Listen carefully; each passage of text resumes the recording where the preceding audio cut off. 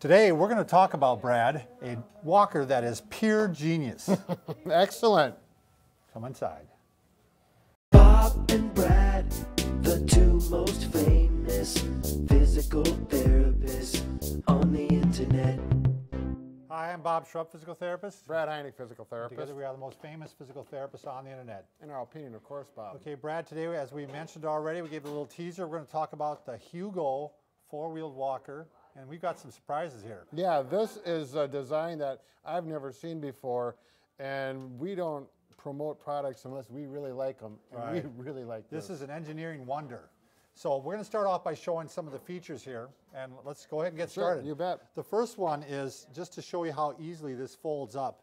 This is what I call the one-finger fold. You take one finger, boom. Now lift it up. And well, there's a little clip here too, Brad, that you can clip around to hold together. it. Yeah, to Sure. hold it together. Yeah, let's get it so they can see that right And there. then, right, then you can lift it up with one hand. All aluminum construction on the frame, very well built on that frame. I'm really happy with that. All right, the second feature, Brad, I'll have you handle that, is this thing actually converts to a transport chair. Sure. This is the most amazing part of it. So are you getting all this, Lonnie, by the way? Okay. So you're talking about the wheelchair aspect? Yeah, the wheelchair, the transport chair. Right. So this way, Can, it's a walker. It's a walker, right? Okay. But if you want to convert it to a wheelchair, actually it is in the wheelchair position already, Bob. Oh, it is? Yeah. Well, not completely. Right. But, Look at that. There we go. That was the walker position. Right. So if you want to sit down when you're walking, we got the hand brakes. We can sit and relax on a real nice backrest. And, but go ahead and try and push me around, Bob. This is what normal chairs are like, and you really can't do it. It gets in the way. Yeah, you know, it's like, you know, Yeah. maybe if you're married. But this design, you flip this over, and it becomes a wheelchair. Well, show the leg rest, Brad. Yeah, I'm getting to it, Bob. Oh, you are? Hold on. Look at this. Because if you have someone that has weak legs and you want to get them up, you know, and their legs do not get up because they're a little weak or they have some issues, look at this. They got detented clips here. They lock in very easily. Put the feet up here. These are adjustable. No wrenches needed. You just squeeze here. Look at that. 3 different positions. I am a little taller, so I think I'll adjust both down to the lowest leg. Oh, that fits perfect. All right. Excellent. Go ahead, Bob. Give me a little push. And now it's just like having a regular wheelchair. This is really nice. We'll talk about why this would be the advantages with certain people. Sure. Now, the other thing what Brad is showing here, when you lock this here, is there's actually some little platforms here that you can push off of when you're going to get up. Right. So we always tell people as therapists, you know, reach back for wherever you're going to sit on so you don't plop into the chair. Okay, so right here we got kind of mini armrests, and you can lower yourself in, and there you go. Right. Now, the third feature is also one that I think is one of the most critical, Brad. On one of these walkers, the old walkers. Standard four-wheel walker. If you're trying to, we did a whole video on how to adjust the brakes. Right. And Brad showed it because Brad's very mechanical. I still don't remember how you did it. I mean, it's very difficult. It's not very difficult. It's very difficult. If you're good with the wrenches or something, Yeah. you know, get some handy person. You usually need a wrench or some pliers, though. But show them on this one, Brad. Do you want to Sure. flip it? Yeah, let's just bring them right up here. Okay. Here they've got a plastic, let's say, self-sliding ratchet. So you push in so it interlocks, and then you just turn it like this, and it turns real easy. You can go either direction. So to make it adjust the tighter or brakes. looser? Exactly.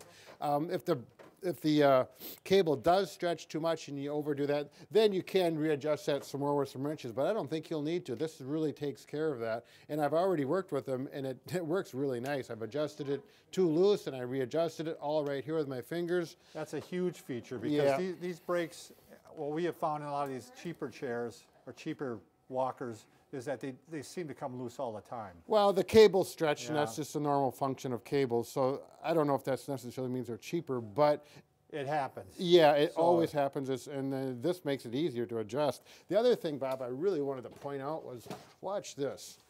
In a normal wheelchair, when you flip out the leg rest, this is what happens. They always get in the way. You go through a door, and they bump into things. And here, look at this.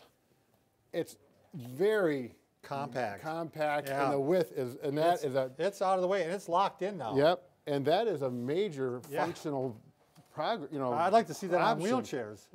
Yeah, because we always have that bumping into the walls and getting through doorways. By the way, Brad and I should qualify ourselves. I mean, we've worked with hundreds of probably four-wheel walkers and walkers. Right. I mean, we're working with these all the time with our patients. So the next feature we'll go to, Brad, is the very large wheels. I mean, as we'll talk about later, comparing it to another walker, these wheels are so critical, especially when you go outdoors. Sure. I mean, when you got the smaller wheels, you're just running into problems. Everything's solid and everything's, you know, you're running into trying to get up over ledges and stuff. So really nice rubber, large wheels. Comfortable handles. Any comments, Brad? Yeah, those are really nice. I mean, usually most of them have, like this is not a bad four-wheeled walker, and it's got handles that are nice, but these are cushioned and even more ergonomically designed. Yeah, form for the hand. Yep. You know, what we have found with a lot of people, we've had to take lamb's wool and wrap it around sometimes. Sure. And with these are already nice and comfortable, so that that issue won't be addressed. They've thought about everything. This was very easily assembly. There was basically, you had to put these two knobs on to help to adjust the handles. Right. And that was very easy. You had to put 2 bolts in here, and they gave a wrench along with that, an Allen wrench and a wrench to put that on, and then you had to put the 2 leg rests on. Yep. That was it. Piece of cake. So it came like this. Right. You know. So the other thing I thought was really neat, Bob, why don't you have a seat in there? Bob, how tall are you? I'm 6'6". 6'6", and he sits down, and it fits him quite well. Yep. Okay, and we could, you know, push you around, and we could put this.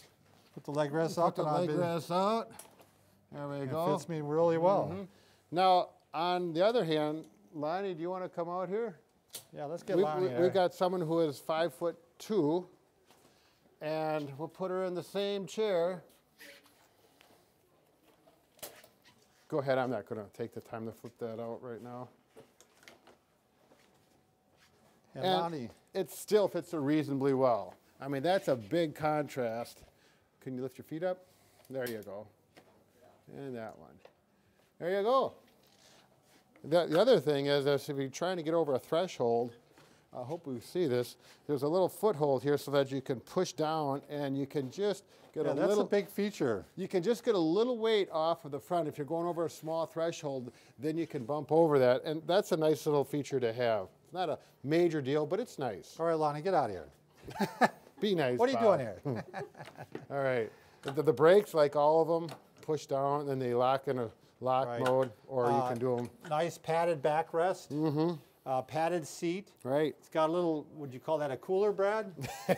Well, you know, when you're from Wisconsin, you got to have a place, if you're going to the Packer game, where you could put your beverages right in there.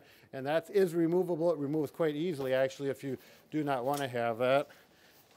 There you go. And then you have open space for your legs if you wanted it. And the final thing they gave us, which I thought was kind of cool, they gave us some, oh, you guys hit my cards. They gave you along some cards that you're supposed to carry with you, because everybody that sees this is going to want to buy one. Right. So you can hand these out to people as you walk He's around. a marketing businessman. There is one more thing, Bob. Did I miss something? Well, this is a small thing. Oh, they got some reflectors on the back, yeah, too. reflectors on the back. They did take the time for all the little things. Yep. And I took the time to look at the wheels and the bearings of the wheels, because to me, the wheels are critical in how long this is going to last. And not just the wheels, but how they make the bearings. They're ball bearings, and they're not only ball bearings, and they're not shielded, but they're shielded. So that means they're sealed against the weather, and that's a step up from shielded, That's which high end. Right, which is one step up, which a standard one like this particular one here is shielded. They do not hold up in the weather as well, so this is just better for outdoors even. All right, just real quickly, Brad, who is the type of patient that's going to need this? This is, for example, my mother. Right. She can walk. That's who's going to get this one, by the way. She can walk here to the car, but if she's going to go to the park and she wants to walk some distance, she's going to need to sit down because she gets short of breath and she doesn't have the endurance. Those are the perfect people. They're functional with walking, but they can't And walk very let's far. include my mother, since you talked about your mother. My mother has back surgery, or had back surgery, and she can only walk so far before she starts getting pain on her leg. Yep. So she can actually walk for a while, then she could actually sit Yep. and take a rest, or she could have someone push her. Sure. Like if you're at an appointment and you're going to a long distance, or if Perfect. you're at the grocery shopping, which of course Yep, comes up quite exactly. often. So the fatigue person, you're going to want to get one for your parents. You're going to want to come on, dig deep and buy one, Brad. Because He is really the marketing. He's the business guy. I'm thinking, yeah, this is built the well. other thing which a lot of people do, by the way, Brad, is they use this to move around the house. Mm-hmm. They sit in it and they just use their legs to propel themselves around the house. And they don't have to worry about falling. So that, yep, you can flip that up. Get those out of the way. And this is where you might remove that basket because you could pedal. Yeah, there's a lot of people that like that. So, all right, let's get into the dimensions, Brad. Okay. I actually weighed this thing with the leg rests on. I Okay. put it on my scale. It was about 20 to 21 pounds. Yep. So very light. At the end of this video, I'm going to show you how I put this into the car, by the way. Oh, Just yeah. how easily it went. We also, the height of the patient can go from 5 feet all the way up to 6'2". It's pretty close for me, Brad. I'm 6'6". Right. This is about not bad. Right. Maybe an inch higher would have to be. So it's got really a wide range. The height of the walker is, well, it depends on where you got the armrest Right, here. adjusted. How much is that? 37 inches. 37, and that's what they said, 37 and a half, down to 30. Well, I got my glasses off. Okay. The height of the seat is 20 inches. Yep. The inside of the width is 19.5. Okay. Okay. The outside width is 27 inches. Right. And the length is, can't read my own writing, I think it's 25 inches. Do the length, Brad. Yeah. Well, it depends which way the wheels. If we're Yeah. going maximum, we're going, actually, that's 31. And if think the it was- wheels are turned you know in. what, I think it was 28 is what it Yeah. was supposed to be. Yep, exactly. Okay. So there you go.